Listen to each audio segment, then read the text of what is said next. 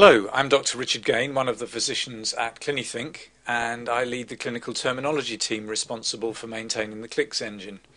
I'm going to demonstrate a new application jointly developed by Recognosco and Clinithink, which integrates speech recognition and structured data entry using natural language processing.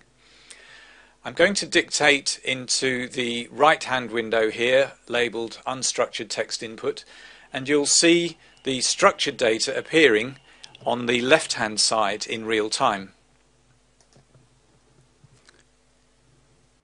Presenting complaint, headache. New paragraph, history, the patient is a 15-year-old female presenting with occipital headache for the last 6 hours, full stop. She denies trauma, full stop. She has been intermittently nauseated but has not vomited and has some photophobia, full stop. Denies fever, full stop. No other visual symptoms, full stop. Assessment, photophobia and nausea make migraine the most likely diagnosis. New paragraph. Plan, paracetamol with codeine, PRN for pain. Well, hopefully you'll have seen there that most of the text that I've dictated has been correctly recognized using the speech recognition engine, but also at the same time the free text has been converted into structured data.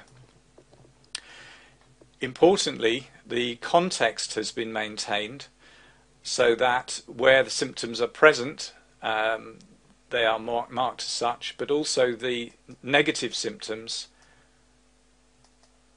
are also recorded and negated. In the family history section, the allergy to penicillin is in the mother, and the cerebral aneurysm is linked to the grandmother.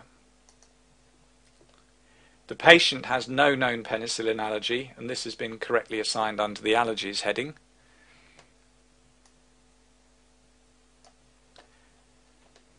Also worth noting that if I select a diagnosis, over on the right hand side here, you can see that this is also linked to the ICD-9 codes, ICD-10 codes, and also to any external data sources. We've indexed Wikipedia, which allows us to open articles, but this could equally be to any hospital treatment protocols that were appropriate for the conditions being dictated or recorded in the record. I hope that information is of interest to you, and if you would like to know more information, please contact us at Clinithink. Thank you for watching.